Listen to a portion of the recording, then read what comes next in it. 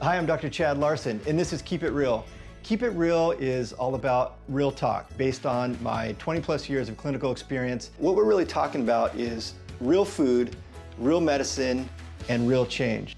Hello, and welcome back. So today I'm going to answer a question that I've been asked quite a bit recently, which is, what is metabolic health?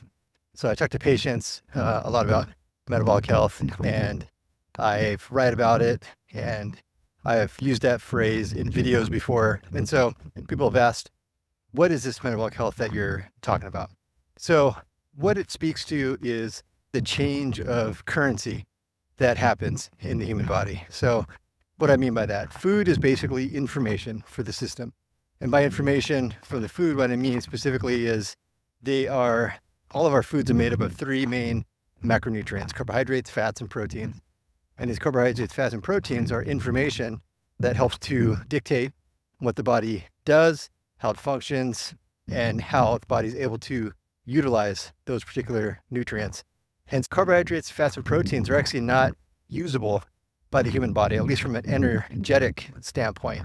It's the wrong currency. So the body has to convert food currency into human currency.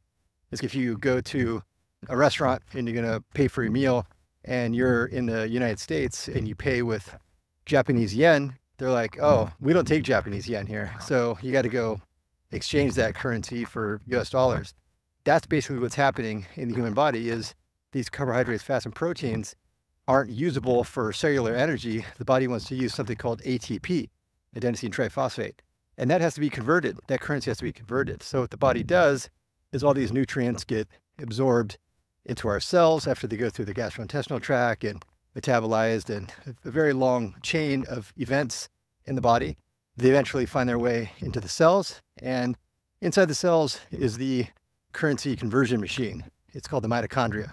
Most of our cells have hundreds, if not thousands, of these little exchange units. And so these macronutrients, carbohydrates, fats, and proteins feed into this currency system, into the mitochondria.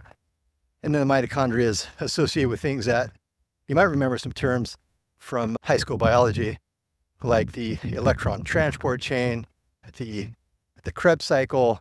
And so these things get fed through the Krebs cycle, the TCA cycle, and also through beta oxidation.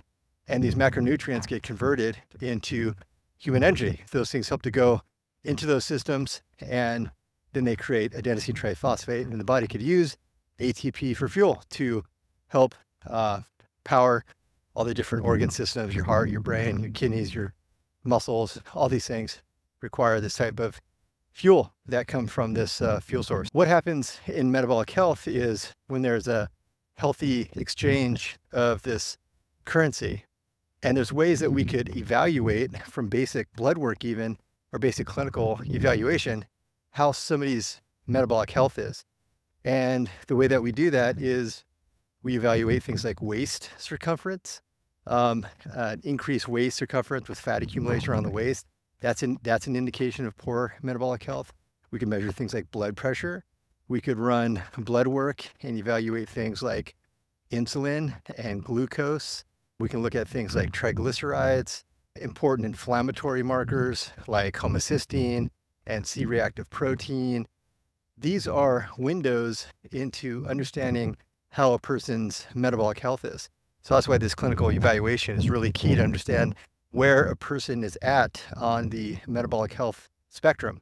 And if they're at a point where they're showing signs of metabolic dysfunction, which is incredibly common, then there's things that we can do to help regenerate their system, help to improve the sort of metabolic flexibility, metabolic function of their mitochondria. And much of this comes down to diet, because remember, what feeds in and what influences the mitochondria is the food information that's going in. There could be good, beneficial information, and there could be unhealthy information. Think of foods that are highly processed, that have lots of sugar in them. This is not what our human biology is expecting. The body's expecting natural, whole type foods that humans have eaten for millennia.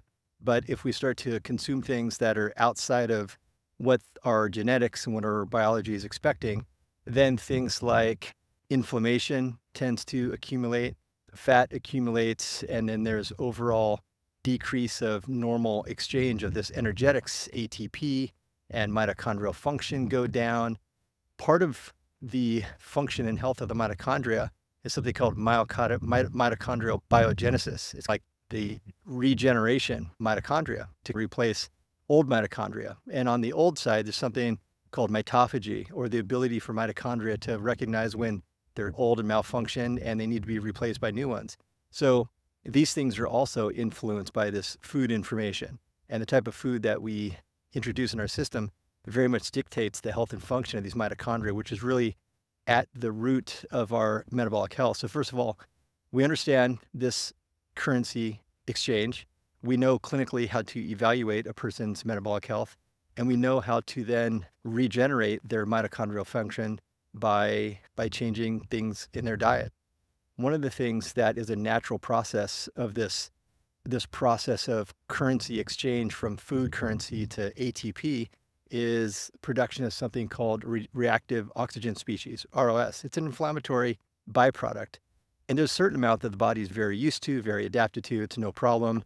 And there's balancing mechanisms to help decrease any adverse effect of this type of reactive oxygen species.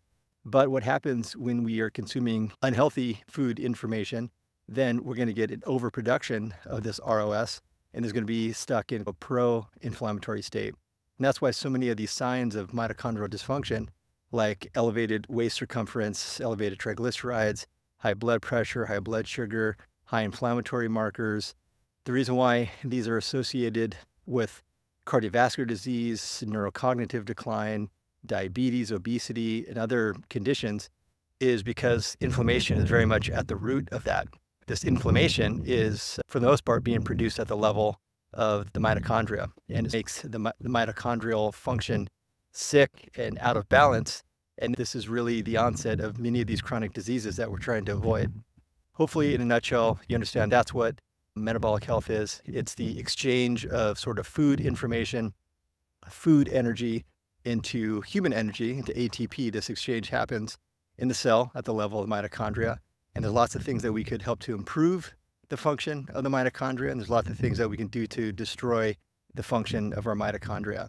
And so that's what I would like people to really understand about when they're shopping for food. Is this healthy and supportive to my mitochondria, or is it not?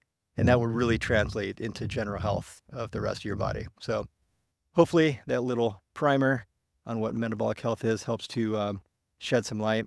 If you have any questions about that, just let me know. If there's any other topics in the future that you want me to discuss, let me know. Until then, keep it real.